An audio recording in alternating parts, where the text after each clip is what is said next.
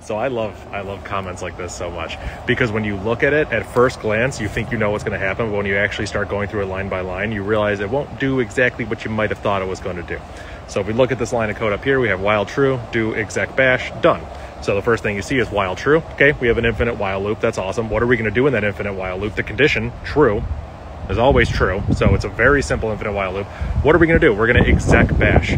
So what does running exec bash in your shell do? Well, it turns your current shell into bash. You may be running on bash, you might be running on ZSH, whatever. This will execute bash in place. So your current program will become bash as if it's being executed for the first time. So it'll go through the normal startup routine, source your bash RC or whatever, and then it will put you at a prompt. So this body of the infinite while loop will run exactly once. The infinite while loop will be completely gone because you will have called exec, and then we'll just be sitting at a bash prompt. So this is a bunch of extra steps to say, hey, reload my shell in place, but keep the same PID and process container. So yeah, fun little snippet.